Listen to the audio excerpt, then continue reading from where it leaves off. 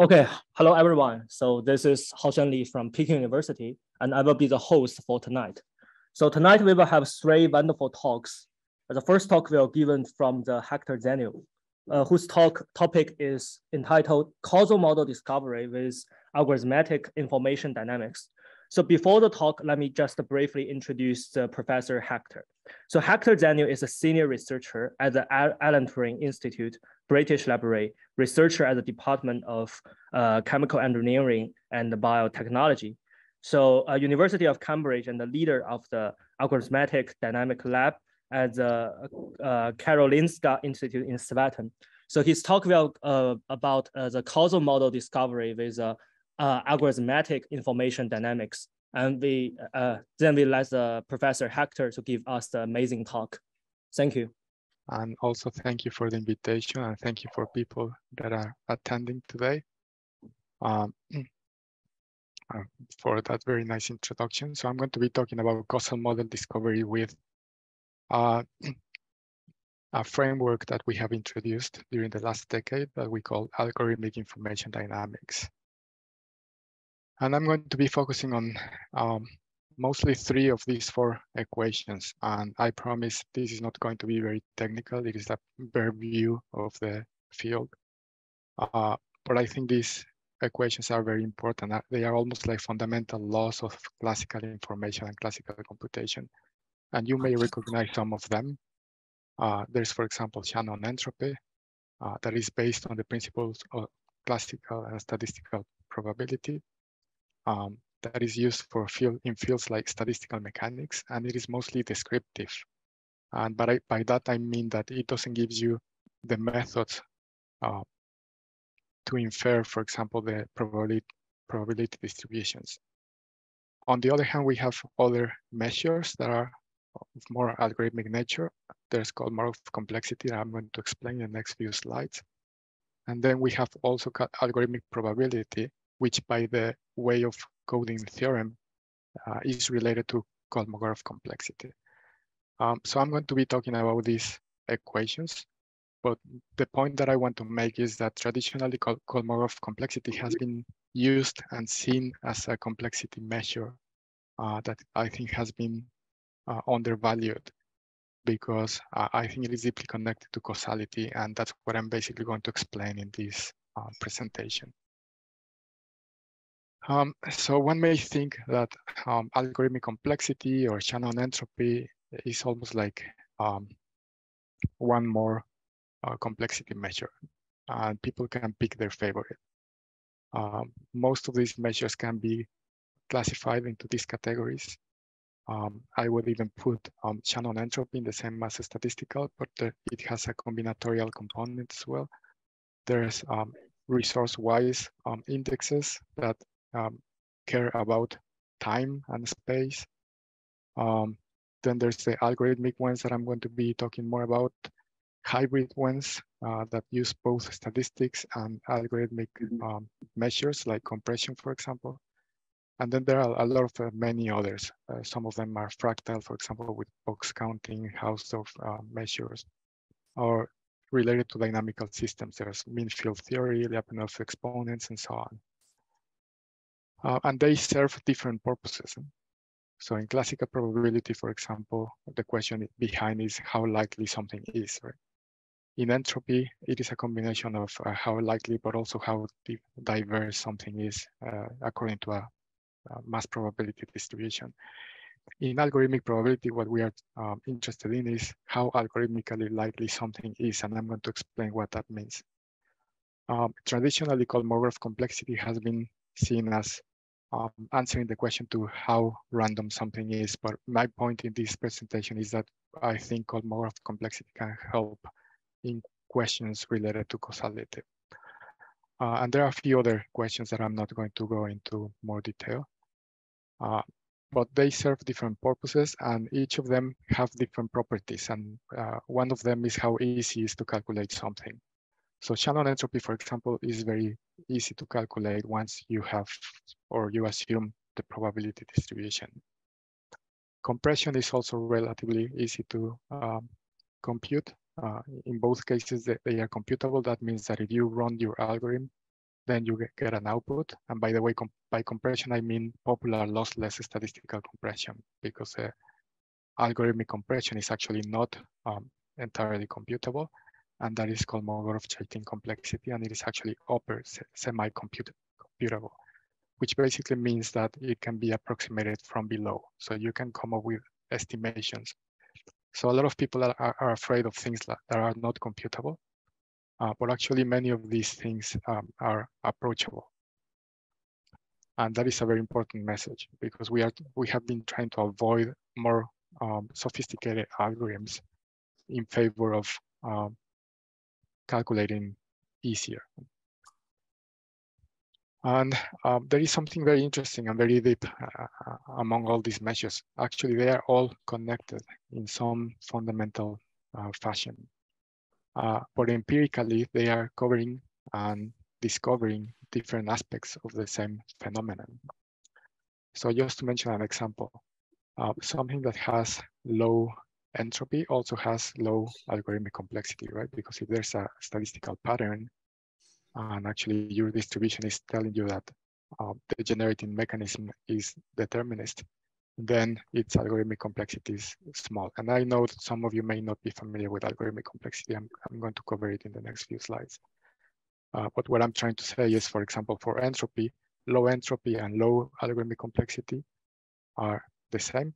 But when it comes to high entropy, at least as measured empirically, that doesn't mean that it is low algorithmic complexity.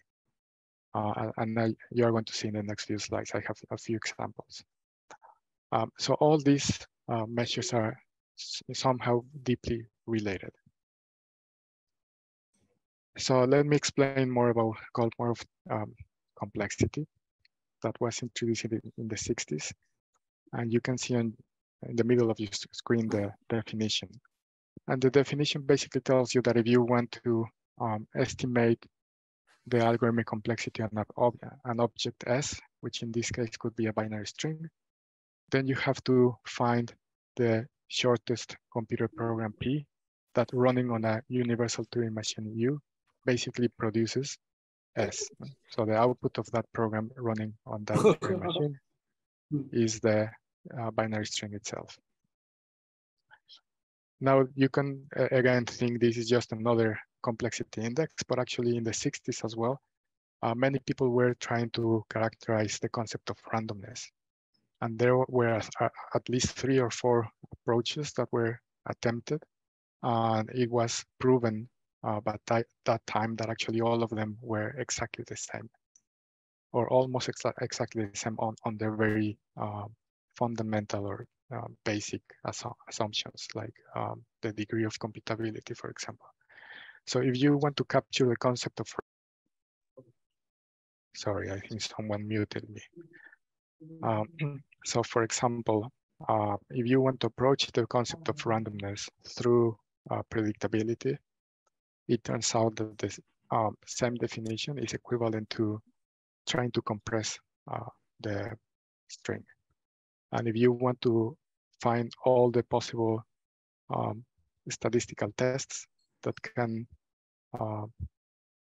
unveil the features of the string, it turns out to be also equivalent to the predictive and compressing definitions. So in some way, it is quite fundamental. So let me give you an example. This is a tricky one because people have quite a limited vision or understanding of entropy from textbooks.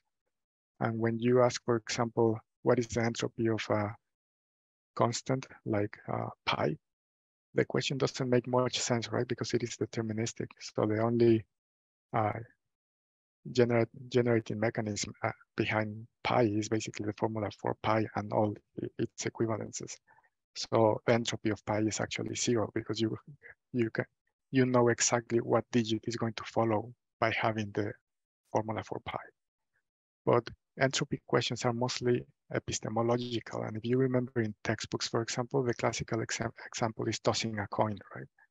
Tossing a coin has nothing random according to classical mechanics. Sure. So if you throw a coin, you actually, if you have access to the initial conditions, you can tell exactly how the outcome is going to be. So here is the same. When I'm talking about what is the entropy of the digits of pi, I'm assuming that you don't have access to the generating mechanism and you are only observing the digits of pi as coming out in a stream of digits. And the question is what you can tell about that stream of digits if you were using only entropy. And it turns out that entropy cannot see any statistical regularity in most of these kind of numbers and in most of these kind of observations, because there's no statistical patterns. Or in other words, you can find any statistical pattern repeated the same number of times in pi, especially if it is proven that it is Borel normal, for example, which in some bases I think it has been proven. But when you look at it from the algorithmic complexity perspective, then you already know that by definition, and that is very interesting because I just told you that by definition also entropy tells you that it is low entropy, lowest entropy. So if you can mute yourselves, that would be very useful. Thank you. So the definition of entropy in principle for these strings is also the same as Kolmogorov complexity, but you have to have access to the distribution for entropy, and it doesn't give you any method to actually try to find such distribution. But in the case of algorithmic complexity, it tells you that you can actually try to find the computer program behind. And I know it may look equally daunting to find the computer program that produces the string than perhaps the distribution, but I'm going to show you that actually it is not, that it is fundamentally different. So in some way, one of my points is I'm saying that Kolmogorov complexity in some way is methodological as well. So it prescribes a method to actually try to infer the generating mechanism. So here is one, for example. In order to evaluate K, so K is the algorithmic complexity of S, for example, we need to find that P, which is the computer program. And in this case, it's A, because there could be many programs. In some very simple cases, you can actually prove that the program that you found is the smallest one. But in some other cases, you can't, and that is the uncomputable part. However, for causality purposes, one of the main points that I'm making here is that you don't really care about whether it is the shortest or not. In causality, what we are looking for is to actually find the computer program or any computer program, ideally shorter than the string itself, that produces the string, because that tells you something, that gives you access to the generating mechanism. And actually, by finding one computer program, you can try finding others, and that keeps telling you properties of the object itself. So coming back to the connection among complexity measures, it turns out that actually all other complexity measures are a proper subset of Kolmogorov complexity. That means that they are basically picking up different features of the same object. So as I said, for example, the expected value of entropy is actually algorithmic complexity. Because in the case of pi, for example, you would find that the probability distribution is only those programs that produce pi, and all of them are completely deterministic. You can tell exactly what digit is going to come next, so there's no uncertainty. The problem is that you don't have access to that distribution. Right? So in some way, Shannon entropy is some sort of a measure or approach that has embedded some sort of epistemological failure. And Kolmogorov complexity is also not the optimal solution, right? Because it also has a limited power. So because it is uncomputable, you cannot always find those computer programs. So it is limited in that way. But the combination can be very powerful, especially because you are not giving up with a measure that you already know cannot go beyond statistical patterns, like, for example, using Shannon entropy. So let me now explain a very beautiful concept that is called algorithmic probability, which is related to more of complexity in a formal way, as you're going to see in the next slides. So you may remember this idea of the infinite monkey theorem. It was advanced by Emile Borel about 200 years ago.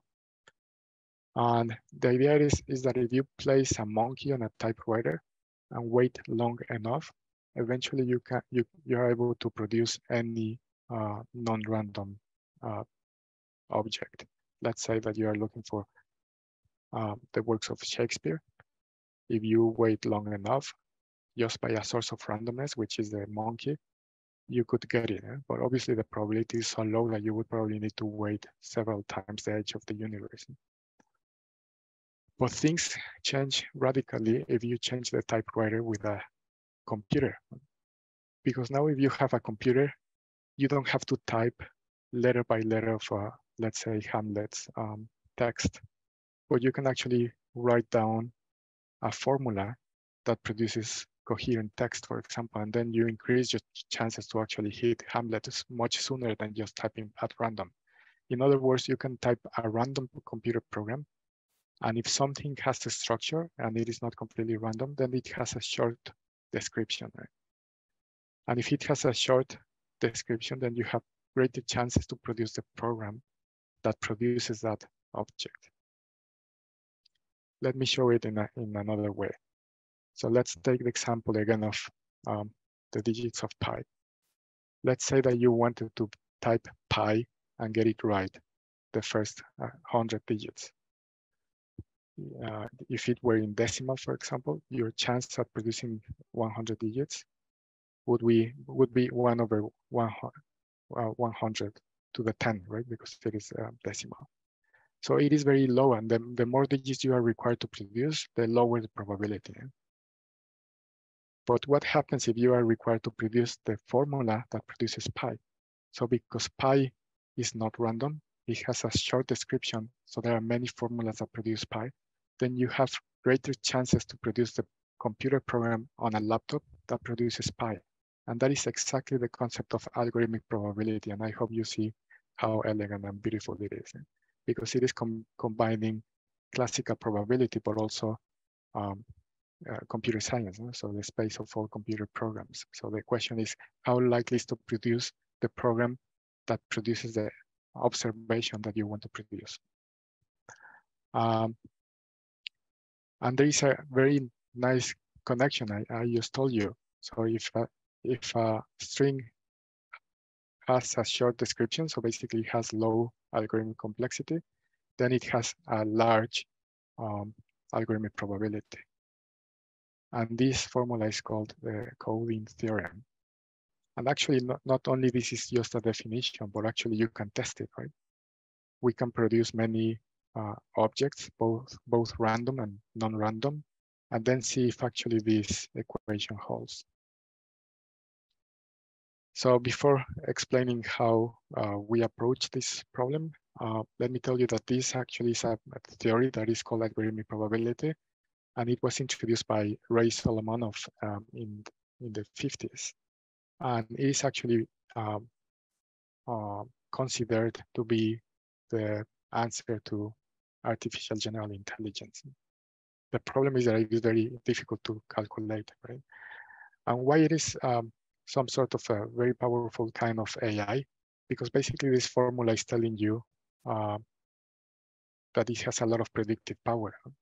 You are coming up with not only the probability, but the computer programs that produce the object that you were looking for.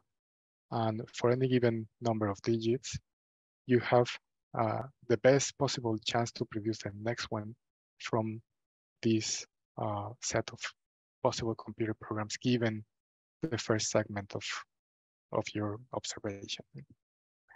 So it is really a very powerful tool. There's a paper, for example, calling algorithmic probability and the universal distribution, because it is some sort of bias towards simplicity. They call it miraculous in some way. And it is a very serious paper, by the way, in the mathematical intelligence And even Marvin Minsky at the end of his life said that he would have liked to actually devote his whole life to this concept and that everybody should be working on this because it is very fundamental and very powerful. So that's basically what I've been doing, not full time for the last 20 years, but a good deal of my time in the last 15, 20 years studying algorithmic probability. And there are many ways to study algorithmic probability. One of them is to actually try to come up with some sort of empirical universal distribution. And by that, I mean to try to find computer programs behind an observation in an exhaustive and systematic way. So one idea that we have is actually that we can enumerate all possible programs from smallest to larger, and then go through the whole space exhaustively. Obviously, that is not very efficient. So actually it is not only very inefficient, but uncomputable in the limit, but you can make very educated decisions to build or have a partial view of that space. And I'm going to show you some nice diagrams explaining this. But the idea behind is basically that if you have now an observation, what you try to do is to actually run this process and try to find the computer program behind. One problem is obviously that this would take so long, as I just said, that it wouldn't make sense. But something that we can do is actually to pre-compute this distribution, then save it. And once we have saved it, we can answer partial questions to partial observations. So I have here an example. The example involves the sequence of natural numbers and then their translation into binary. If you were going to look at what patterns you can infer with traditional statistics and Shannon entropy, you wouldn't be able to find anything, right? Because actually this sequence is proven to be Borel normal, unlike pi that it is only suspected. So that basically means that there's no statistical pattern, it's maximal entropy. And you can see what is the problem. Again, this is maximal entropy if you look at the sequence not knowing the generating mechanism, because the generating mechanism is basically the successor function. And this is what we are capturing. So when running our process, we are able to find the Turing machine, for example, that produces that string. And actually we can have also the automaton diagram. So we call this process the coding theorem method, as you can see here, because it's basically based on this idea that you can exchange algorithmic complexity for algorithmic probability. So what we are saying is basically the most likely generating mechanism is this short computer program that produces this observation. And in this case, for example, we can actually prove that this is the shortest computer program. So it gives them the greatest likelihood to this computer program to explain this observation. But as I said, the space is so large that actually we had to think of a way to decompose the space into smaller pieces. So first of all, how CTM is defined. So what we do is to run all Turing machines, starting from the smallest up to certain size, and then divide that by the number of Turing machines that halt. So the number of Turing machines that produce the observation divided by the number of machines that actually halt. And that gives you a computable estimation of algorithmic probability that then you can convert into an approximation of algorithmic complexity. But then, as I said, you have to actually break down into little pieces.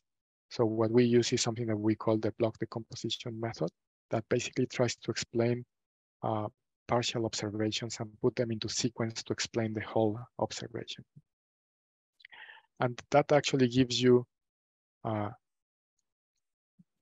a lot of information. So here's the traditional textbook diagram for how Shannon entropy distributes the values of entropy among all possible binary strings up to certain size.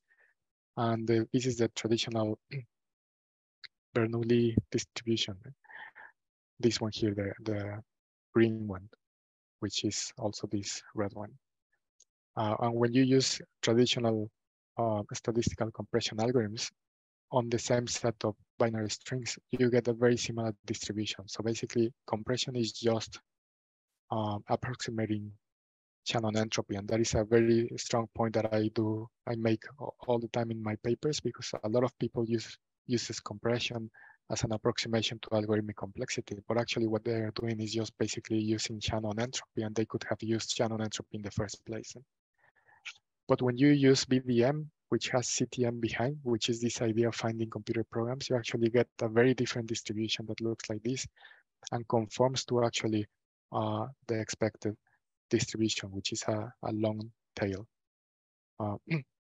So what this is basically telling you is that there's some depth here behind entropy, because something that may have high entropy doesn't necessarily have high Kolmogorov complexity. And the way to understand these diagrams, by the way, is that this element here doesn't necessarily correspond to this one here. So maybe this with highest entropy, it is somewhere here in this area. So that means that it has a generating mechanism that is not necessarily random. It could be even, as in the case of pi, so, or the sequence of natural numbers. So if you don't know the generating mechanism, Shannon entropy would assign it the highest entropy, so it will be here. But actually, Kolmogorov complexity would give you the tools to actually start moving into this direction and find that the sequence of natural numbers is actually low randomness, right? Because there's an actual generating mechanism that you can find in the form of a computer program. And here are two very basic examples. So actually, these two strings are almost maximal entropy, but we found computer programs that are relatively shorter than the computer programs in that space for that size of binary strings. So basically, this is already telling you that even when Shannon entropy would assign highest randomness to these two strings, they are not algorithmic random. So this is the idea behind the block decomposition method. We have some sort of observation, and then we sample the space and try to find a generating mechanism for each of these pieces. Then we put those pieces together, and we can tell something about the whole of the observation. So actually, the method, how it works is that we traverse the whole thing. So it is not just sample as a small part, but the whole thing. And we have a lot of research behind this, because obviously there are many ways in which you can traverse something.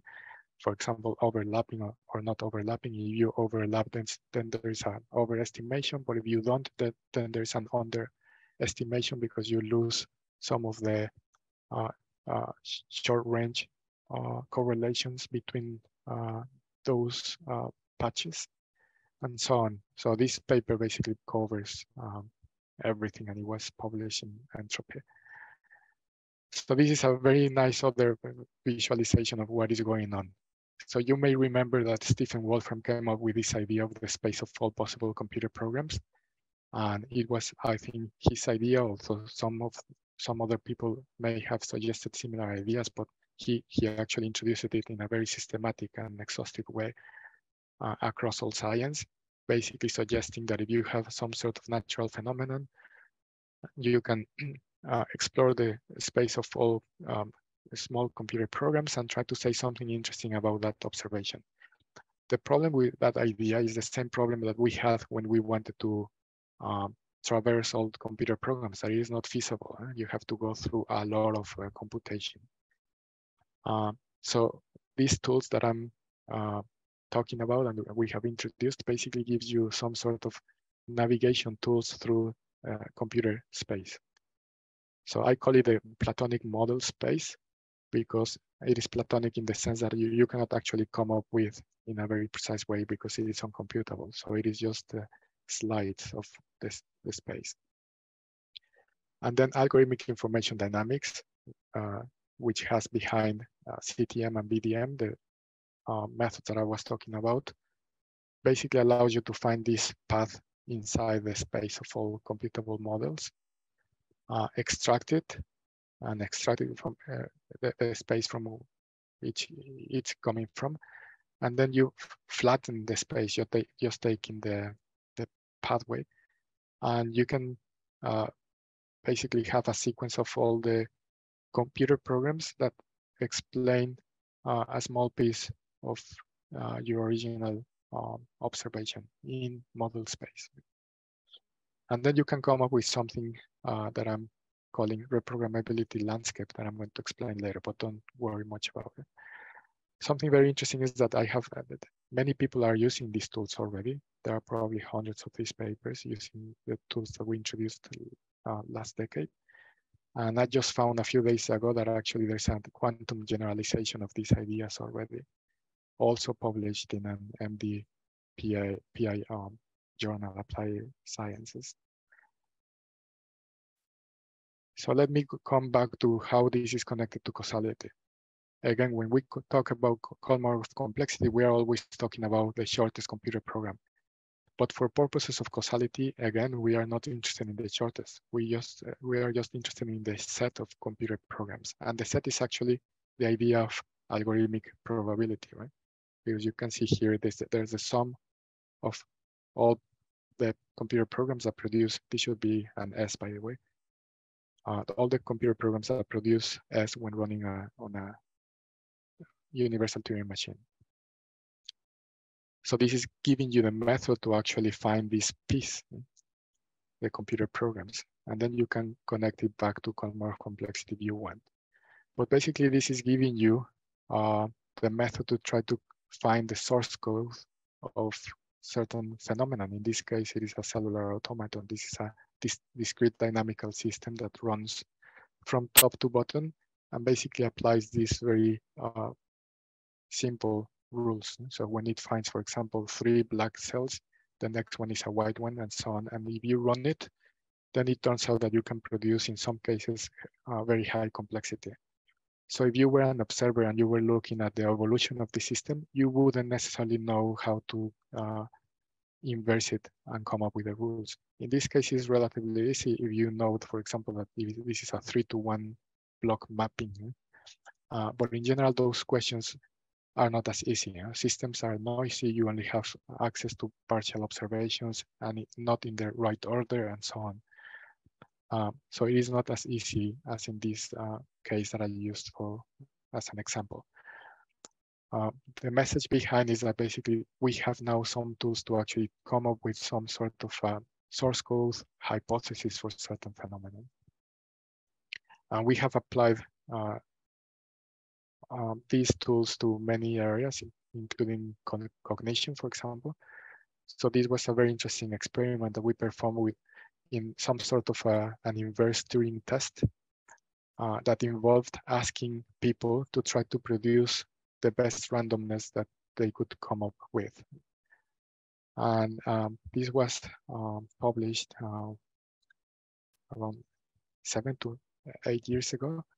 And it had a lot of media coverage because of the results and because it was an experiment with 3,000 people from all ages. And what we found by applying these 5 experiments, which were related to come up with what people thought would be a random output, this was the result. So those outputs, we compared them to algorithmic complexity. So in other words, the best randomness that a computer can come up with, and that's why it is a reverse Turing test, because we are comparing humans to computers, because computers, unlike intuition, actually are the ones that define algorithmic randomness, which is the definition of mathematical randomness. It is quite counterintuitive, right? But it's actually, that's the way it is. And what we found is that if you wanted to explain the output of all these experiments with things like Shannon entropy, you end up with some sort of flat line. So you don't find any pattern. But if you use algorithmic randomness, which is again this idea of producing randomness with computers, then you find this very interesting pattern. And it conforms with the current understanding in the literature of cognitive abilities. So most people were better at producing randomness when they are around 25 years old. And then there is a decline. And this is not anything to be concerned about, because obviously in practice you can cover this from other cognitive processes. No? So this was a very simple example where you constrain the time that people have to produce their outcome. But in all the 5 examples, we got very similar curves as you are seeing on the screen. And this is kind of the first time that I think some sort of cognitive result was captured by these kind of tools. So that was very interesting. But we have applied it to many other areas as well. So animal behavior, so similar in the cognitive area. So several decades ago, there was this suggestion that if you have a maze and you have ants traversing it, if you place food in places that are more difficult to reach, and by that I mean you need more turns, it is known that ants come back and tell other ants where the food is. So in this control experiment, they are removing any pheromones. That's why these are removable. So they actually have to come back and communicate in some way to the other ants that then traverse again and directly find the food. So that's the way you know that something was communicated. The whole thing is replaced every time, so we know it is not pheromones. So it was a very interesting, even if perhaps controversial experiment, but it was believed that when you have these pathways that are more difficult to communicate, ants would take longer to do so. And they couldn't quantify it in any way because they were using things like compression and channel entropy. And if you look at channel entropy, for example, or compression, they look like flat lines. But when you use our tools, for example, called morph complexity by CTM or logical depth that we also introduced, you can see a clear pattern. So in some way, we were able to validate the hypothesis.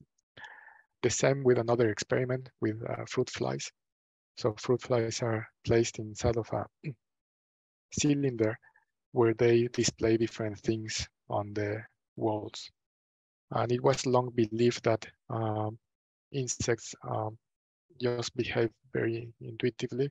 So if they don't have any input, they would behave random in the sense that they wouldn't think about it. But actually there were some diodes connected to the fruit fly brain. And it was proven that actually even in the absence of any patterns, there's some computing happening in the brain. And this is basically what these graphs are telling. So without having access to the actual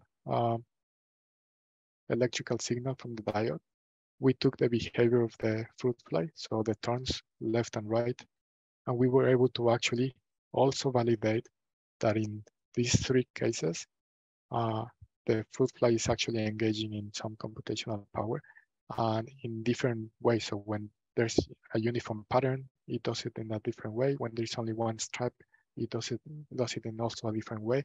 And in all cases, we were able to validate what the original study was telling. The same with another experiment with rats. This was another very interesting one because it turns out that animals can engage in random behavior to out-compete any predator or competitor. In other ways, if you are being chased by a predator, one possible strategy is to appear random, so they cannot predict what is going to be your behavior and have more difficulties to reach you and chase you. So again, we were able to show that when rats were engaging in these random patterns, they were actually doing so on purpose. So they were actually engaging in some brain activity to appear to behave randomly. So let me now come back to what we call algorithmic information dynamics, which is some sort of calculus, discrete calculus, for perturbation analysis. So we have already talked about having an observation, for example, a binary string, and then come up with the computer program behind, or the set of computer programs that are able to explain, in other words, produce the binary string. But what happens when you perturb the original binary string?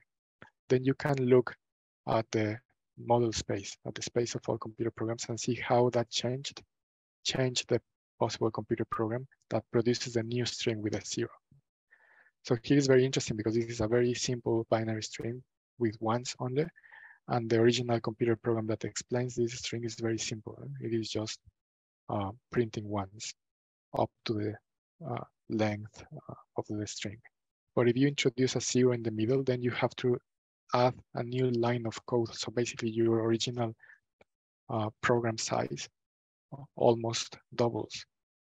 So the small random perturbations to trivial strings have a very significant effect in model space.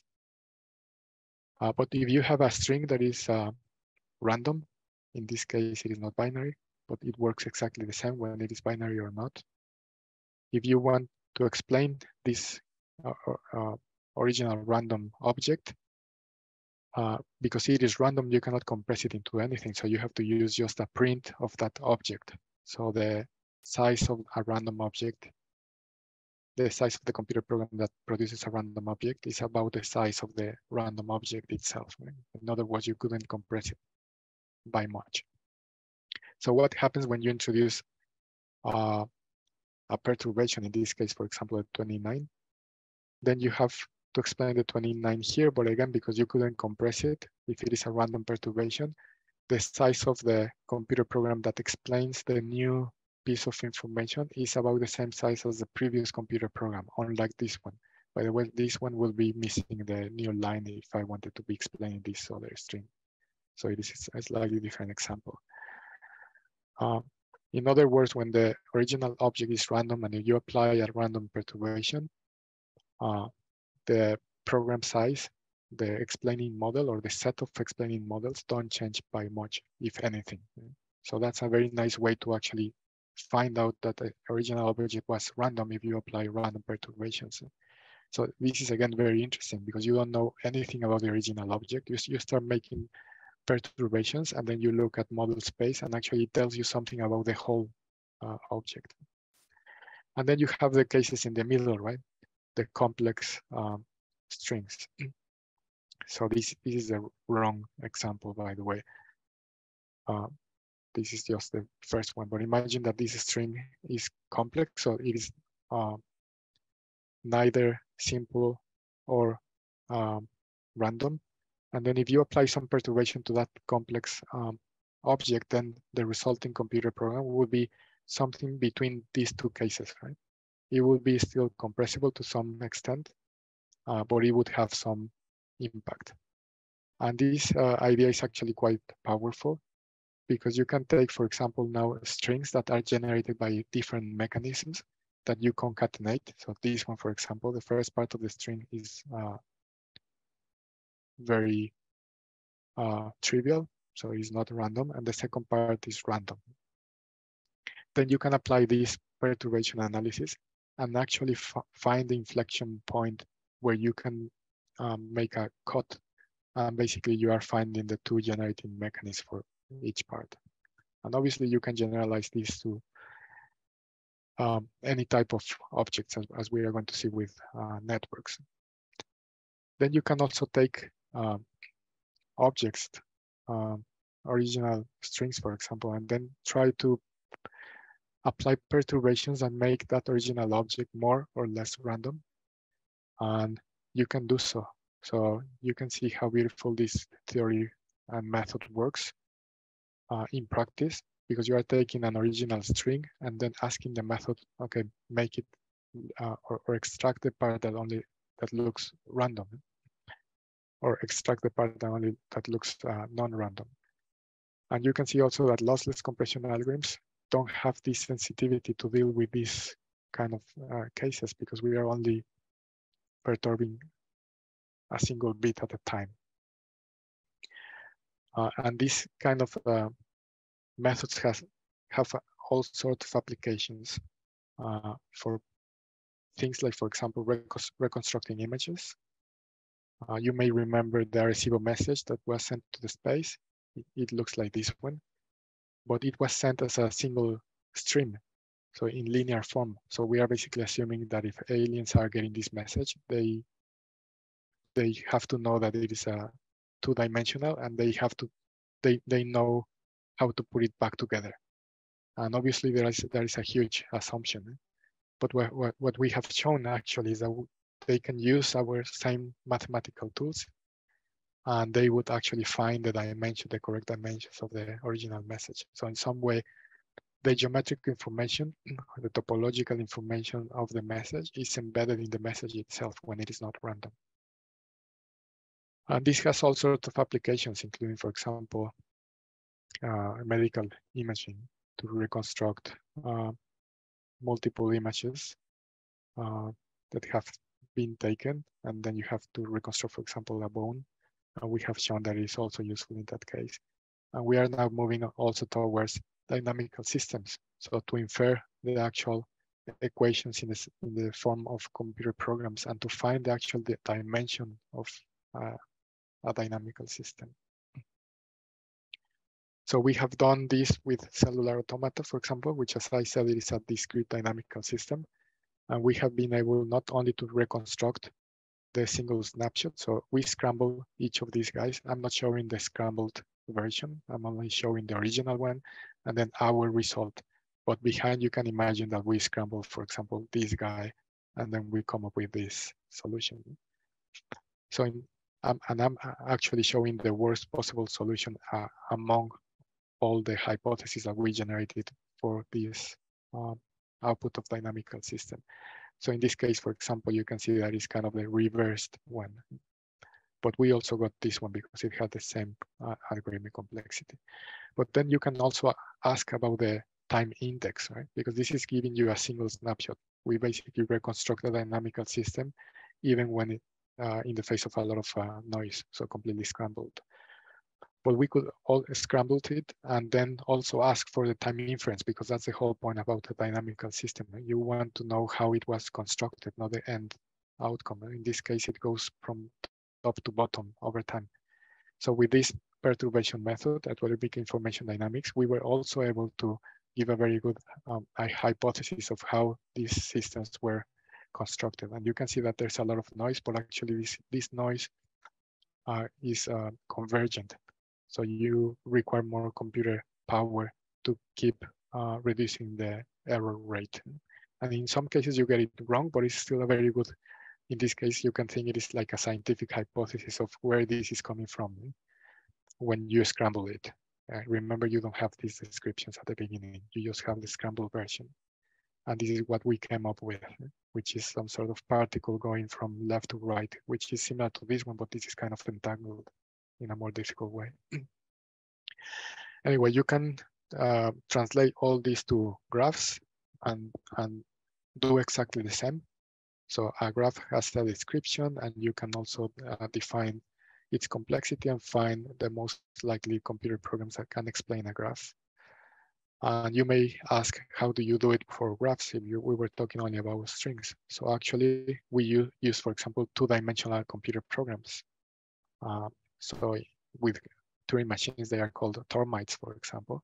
And the question is, what is the probability of a Turing machine to produce the adjacency matrix behind a graph? So we have just translated the problem into a two-dimensional native algorithmic complexity problem. And again, we can do all the block decomposition method. We decompose the original adjacency matrices into small squares, for which we calculate the algorithmic probability and then put it in sequence, and basically that explains the graph. And again, there's all sorts of technicalities. What do you do with the boundaries, right? Because these are together. So you can take it as a torus, for example. And there's a whole paper about it again. And you can do all sorts of tests to see whether this is working or not. And this is basically solving a important problem with graphs, because a graph, an unlabeled graph, can have many adjacency matrices representations, right? And that will be the problem with entropy precisely, because it will be looking at how you represent the object, and that wouldn't be invariant to Shannon entropy, but it is invariant to algorithmic complexity, because there's a short computer program that sends you from one to another description, and that is of fixed size, so it's basically just a constant. So we create a graph to show, for example, that entropy would assign highest entropy to the degree sequence of this graph that we created with a very nested computer program. But the computer program is just deterministic, so it produces exactly the same graph all the time. So when you look at the degree sequence, it looks like with almost maximal entropy, but the density matrix, and this is a labeled graph, so it has only one, looks very low entropy. So this is showing you how Shannon entropy fed with different descriptions of exactly the same object can have divergent, completely divergent values. But if you use algorithmic complexity, then you have convergence because of the invariance theorem. So there are a lot of advantages. And then you can apply the same idea of perturbing a graph and actually looking at what is the contribution of every element of that graph to the whole, right? So you have some sort of information spectra after applying perturbation analysis on every edge and every node. And again, just as with the strings, you remember we were able to deconvolve strings. We can also deconvolve graphs. So if you have a graph that is all connected but has been generated with different generating mechanisms, we can decompose it into its original components by generative mechanism. So this is very powerful. And then we also connected it to dynamical systems, and I'm aware that I'm running out of time, so that's why I'm going a little bit faster. But there's a lot of interesting results about this work, because then when connected it back to dynamical systems, we were able to find that we can perturb a graph and actually control its dynamical properties, such as the number of attractors or the number of reachable states, for example. And it is different for different types of graphs. So it is not trivial, but in all cases, it was statistically significant. And we apply these ideas to biology, in particular genetics. This is E. coli, for example. And we found that the way in which we cluster by our algorithmic analysis, we were able to find genes in clusters that are devoted to different purposes, again with statistical significance, and in 3 different genetic browsers, so genetic catalogs or databases. This was another example of a stem cell specializing into a Th17 immune cell, and how it looks over time in 3 steps, and how it looks completely locked in the last step, which is what you would expect from a cell that comes from a state where you have both nodes or genes that you can perturb to make it more or less random, and at the end, basically, you cannot do anything with it. So it is more difficult to reverse it in one direction than the other. We were also able to reconstruct the landscape of a stem cell becoming different cells at different times. And this is a paper in case you're interested. So these are some of the papers that you can explore further if you're interested in some of these things that I've been talking about.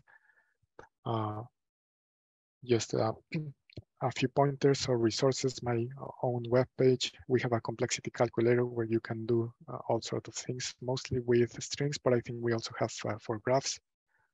Our lab link where you can find source code in many computer languages. And in R, for example, it is native, so you can call a package that is called ACSS that basically implements all our functions. There's the Scholarpedia article on this topic as well. Nature produced a video explaining our causal deconvolution. A new book is coming from Cambridge University Press. It's called Algorithmic Information Dynamics, and Springer published this one last year, explaining CTM and BDM. So I'm going to stop there because I think we don't have much time for questions, but thank you very much. Okay, thank you so much, Professor Hector. That's a very amazing talk, and both theoretical and empirical. And meanwhile, you can see that Professor Zhang has opened his camera, and Professor Zhang is the host and who funded this special issue of the Entropy magazine as well. So let me give a brief review of today's complex systems and that entropy special issue. So we know that nowadays in the complex systems, causality is everywhere.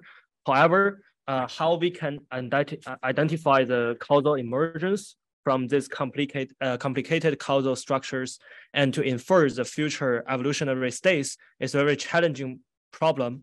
So Professor Zhang Jiang in Beijing Normal University and Professor Cui Peng in Tsinghua University, they initiated a special issue named Causality and Complex Systems in the Entropy magazine, leading the direction of the emerging technologies such as machine learning, mutual information decomposition, causal inference, and hope to providing us with new solutions.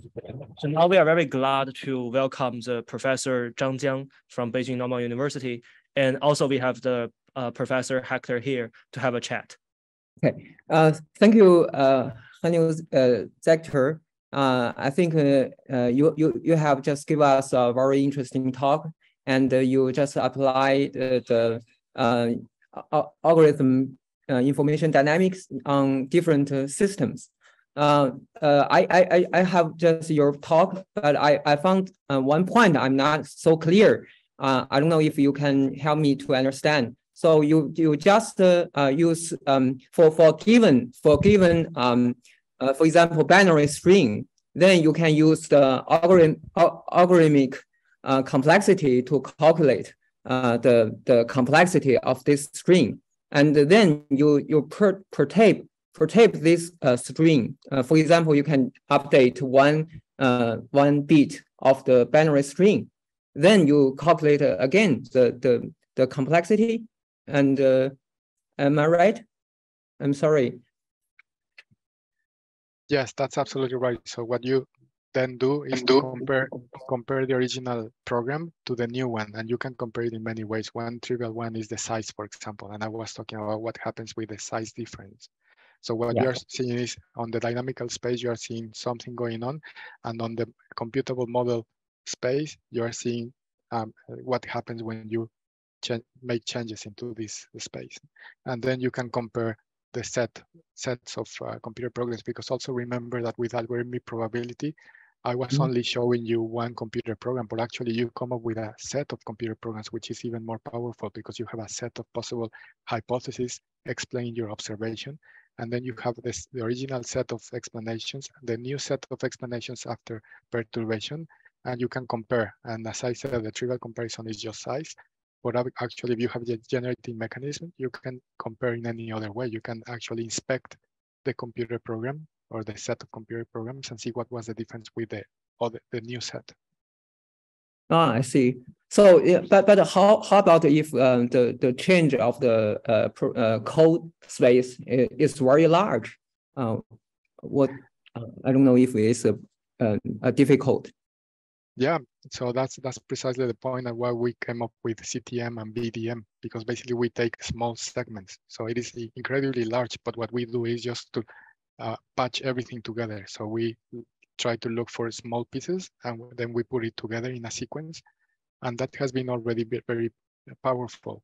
It means that basically it's giving you an upper limit. It is not the shortest computer program, but it is still a computer program that explains the original observation. And as I said, because you have a lot of computer programs, that produces the same observation, then you can do all sorts of inspection.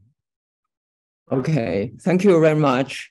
Okay, yeah, you have given a very exciting talk, and I hope you can enjoy this talk here. So thank you. Yeah. Thank you.